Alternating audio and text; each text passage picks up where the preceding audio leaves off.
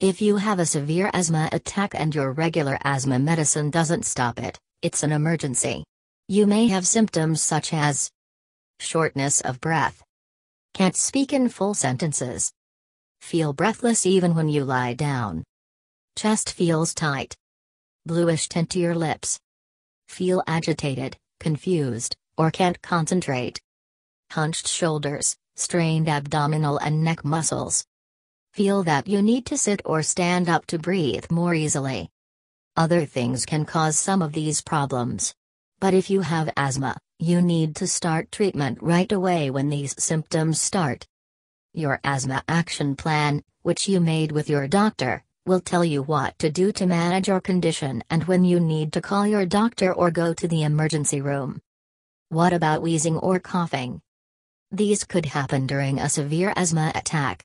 But you might be surprised to learn that they may not be worse than usual. Very severe asthma attacks may affect your airways so much that you don't get enough air in and out of your lungs to make a wheezing sound or cough. So don't judge how bad your asthma attack is based on how much you wheeze or cough. What to do?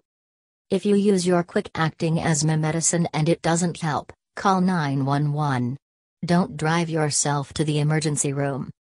If you have a steroid medicine at home, such as prednisone, you can take it on your way to the ER. It's important to manage your asthma as your doctor recommends, taking your medicines and avoiding your triggers. This may help prevent severe asthma attacks.